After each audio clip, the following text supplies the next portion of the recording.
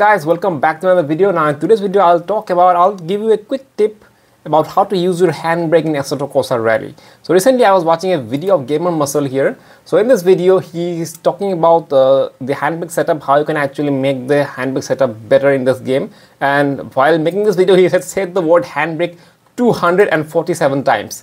So but the main important thing is that in the comments I saw a lot of people are saying that their handbrake is not being detected in the game Assetto Corsa Rally. So what's the fix for this? This is actually a very simple fix which we might have missed, or maybe it's because of this new interface in the game. So I'll just quickly show you how to actually make your handbrake work. Any handbrake will work. Let me show you my handbrake first. So this is my handbrake which I'm using right now. Okay, this is a DIY handbrake. If you want to know how I made this handbrake, then the link will be there in the I button up above, somewhere up over here. And this is a handbrake, just a button handbrake. It's not an encoder handbrake. Remember, this is just a button handbrake. It's actually made with a cheap Chinese USB. It's called a joystick. You can actually make.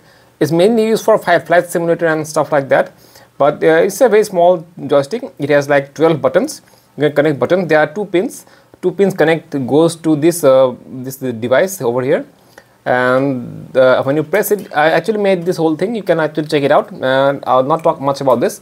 I'll talk mainly about how to actually make your handbrake work. But first, when you connected your handbrake, make sure, for some reason what might happen is that the handbrake might not get detected. Go to your control panel and see whether your handbrake is working or not first. Sometimes the game might interfere with something. And okay, this is the control panel.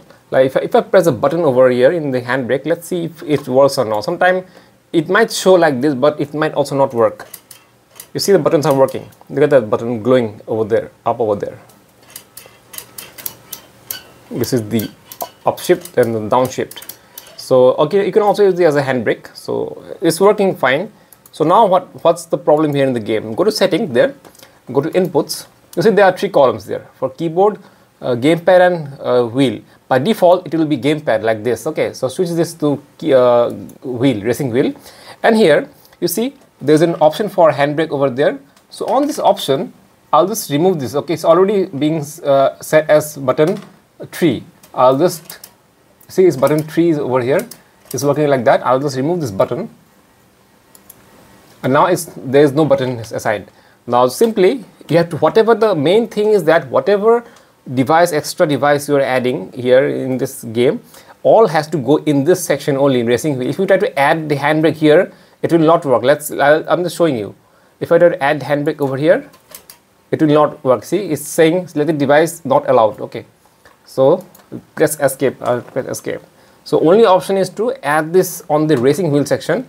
Now here I'll press it, and if I press the button like this, see, it's working just like that.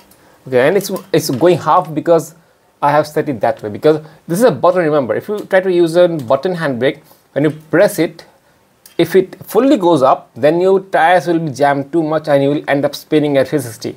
So to avoid that, I actually made some settings. And if you are having an encoder handbrake, then you don't have to follow this step. But if you are having a handbrake like me, a button handbrake, just go to device settings and go to braking options.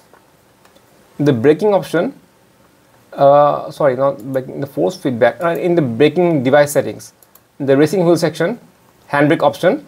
In the handbrake option, copy this exact setting which I have used right there, and then your handbrake will actually move halfway around. It's actually a 50% handbrake.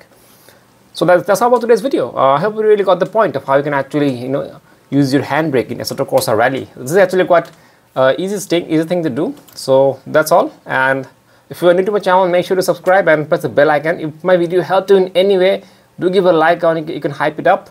Till then, see you on my next video.